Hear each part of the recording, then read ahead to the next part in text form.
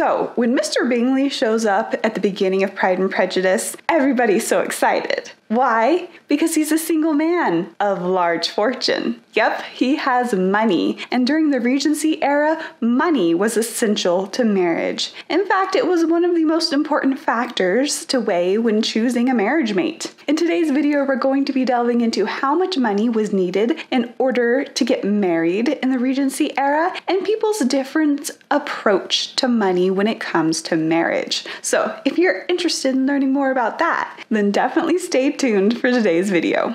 So my name is Ellie Dashwood, and this is my channel where we talk about history and literature and Regency era economics, actually a lot for some reason. I guess money really was important in the Regency era. But if you are interested in any of those things, then please subscribe. So in today's video, we're going to be talking about the two very important purposes money and marriage served. One was survival and comfort, and the other was social standing. And at the end of this video, we're also going to be addressing this question that's come up of whether Elizabeth Bennet was ultimately selfish when she turned down Mr. Collins, because Mr. Collins had great prospects of money. So that should be an interesting conversation. Anyway, first up, when it comes to money and marriage in the Georgian and Regency era, one of the most important things to remember is that romance during this time period often gets hugely oversimplified. I've heard a lot of this concept that essentially says that people only married for money, especially among the wealthy. It was just the merging of two family fortunes. And while there were definitely some families that viewed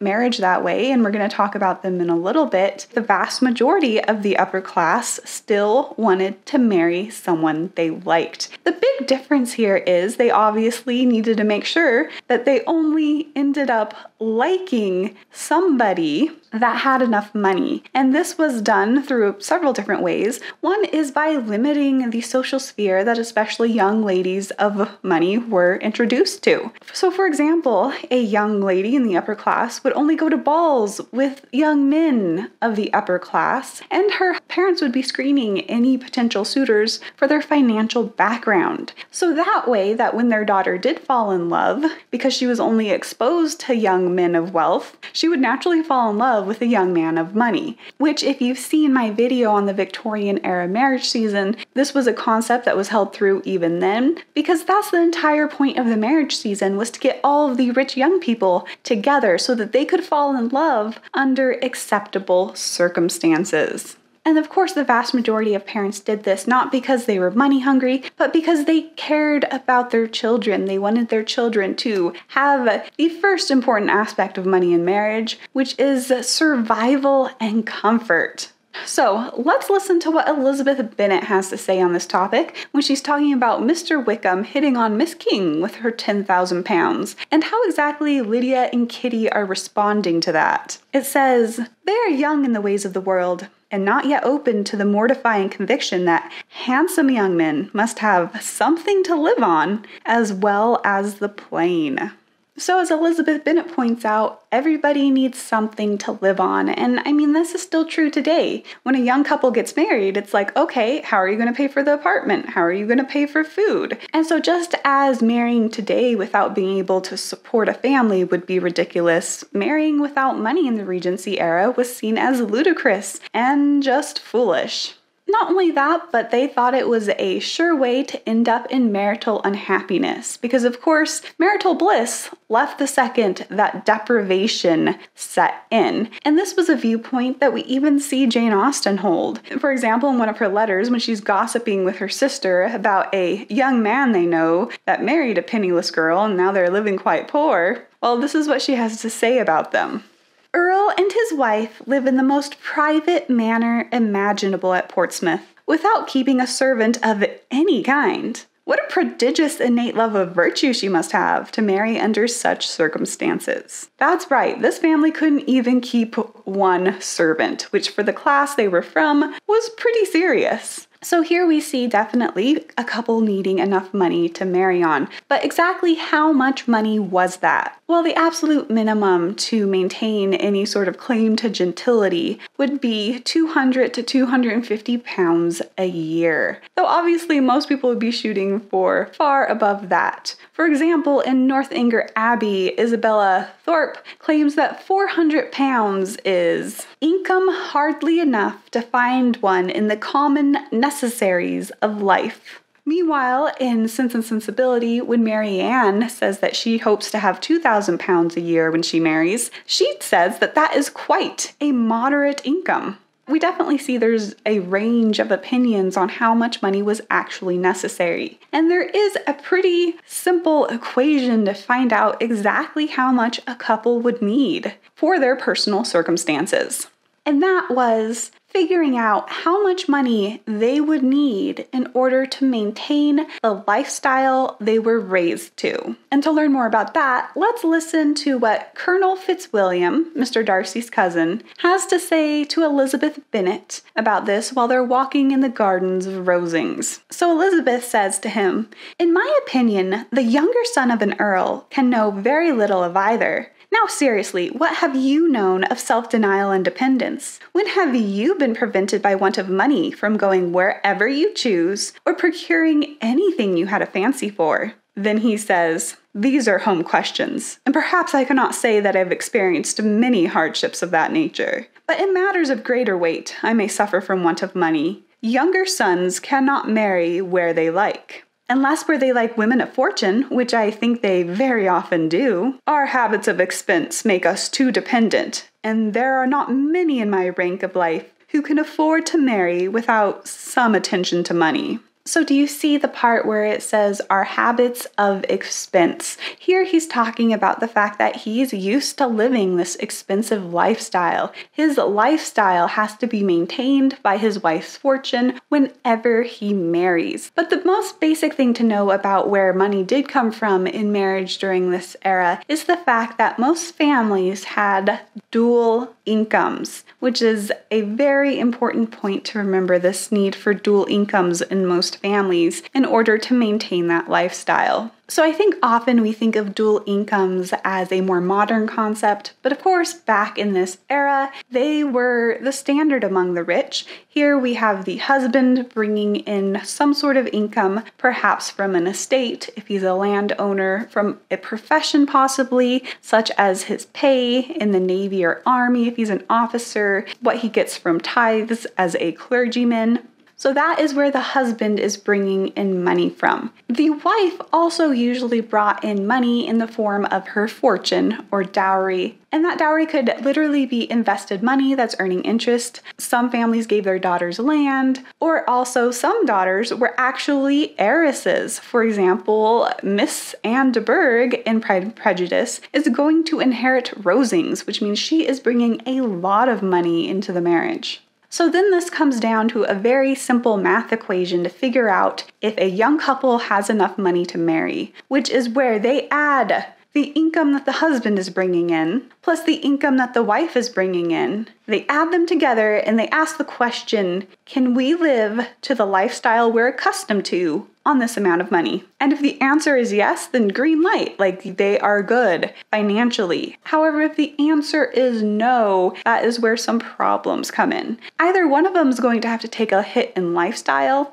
or they might have to wait, for example, for the husband, if he's a clergyman, to be able to take on additional parishes, earn more tithes, and have a larger income that then he may be able to marry on. So some young couples did wait quite a few years to be able to marry so that they would have enough money. And we see in Jane Austen's novels this consistently happening. None of her heroines marry into poverty. Rather, many of them actually marry up financially or at least maintain their own lifestyle. So Jane Austen's works are definitely upholding this level of comfort and survival when it comes to money, which makes sense because she obviously did not approve of people marrying without enough to live on. So now let's talk about the second factor that some families used marriage for, which was social standing and social climbing. Just like today, how the rich can never get rich enough, back then the rich also never felt they were rich enough, and they always wanted to get more money. And one way for the upper class to do this in an era where they also didn't actually want to work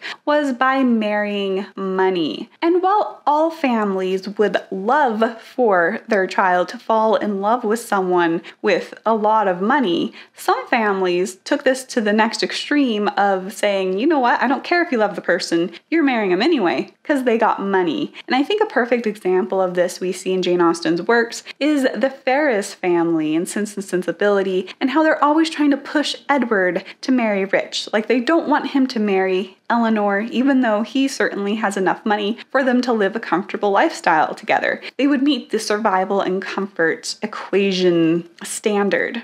However, they want him to marry for money. They want him to marry for social standing, whether he loves Miss Morton or not. Now, like I said, there were definitely some families that viewed marriage this way, but that is just what they were. There were some families. I feel like the more average view was the one of, yes, money's important. Make sure to only fall in love with money, but also fall in love. Love is important. And I think it's the difference between saying, eat green leafy vegetables for your health, and only eat green leafy vegetables. There's a big difference between saying don't marry without money and marry only for money. And those families that promoted marrying only for money were of course satirized in the press and also just generally seen as mercenary by the ideals of the day. Which, when we're talking about these mercenary versus romantic ideals, I think this is a perfect lead-in to, was Elizabeth selfish when she turned down Mr. Collins? And I think this was a question one of you guys asked in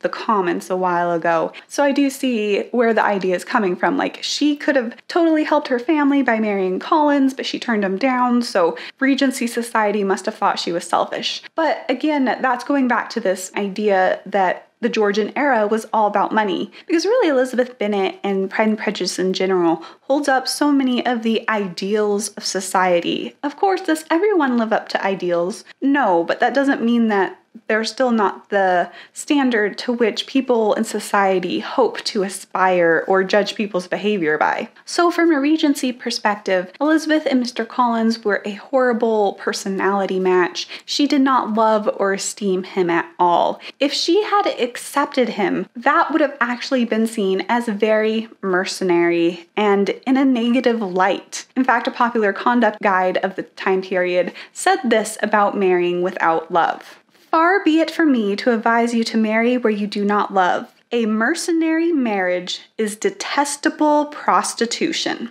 That is right. Even in 1806, they were calling mercenary marriages detestable prostitution. And even on top of this, when Pride and Prejudice came out, it was a very popular book, and it was reviewed by a major reviewer at the time, and they actually praised Elizabeth Bennet's characterization and how she handled herself. In fact, they had to say this about her. Elizabeth's sense and conduct are of a superior order to those of the common heroines of novels. From her independence of character, which is kept within the proper lines of decorum, and her well-timed sprightliness, she teaches the man of family pride to know himself. So here we see that Elizabeth is kept within the proper lines of decorum and that she's generally praised as a good heroine. And in fact, Jane Austen's overall sentiments when it comes to romance are also met with approval in this review. They have to say about her, the sentiments which are dispersed over the work do great credit to the sense and sensibility of the authoress. The line she draws between the prudent and the mercenary in matrimonial concerns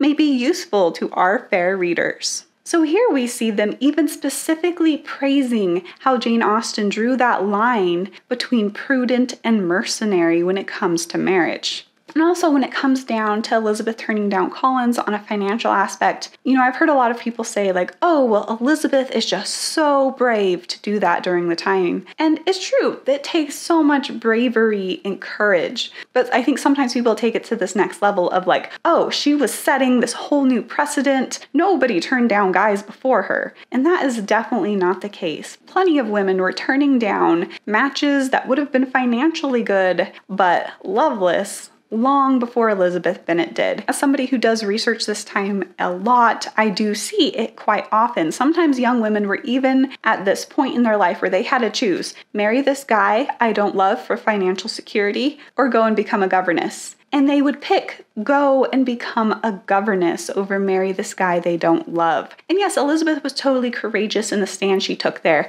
However, she wasn't revolutionary in any sense of the word. Instead, she was behaving as a young lady of the Georgian era would. So basically, to sum all of this up, they wanted love, but they made sure to only fall in love with someone who had enough money to help them maintain the lifestyle they were raised to. And also, some families totally wanted to social climb regardless of love, but they were satirized and condemned as mercenary. Of course, some of them still did it anyway, because, people, no matter the era, are going to do what they want. And Elizabeth Bennet was doing a great job of living up to all of the romantic ideals of society. Anyway, let me know in the comments below. If you lived during this era, how much money do you think you would need to be able to maintain your lifestyle? Would you need £200 a year? £2,000? £10,000 and a beautiful estate at Pemberley? I might have to opt for the beautiful estate at Pemberley. Yeah. Anyway, I hope you have enjoyed watching this video and keep having an awesome day, because you're awesome. Bye!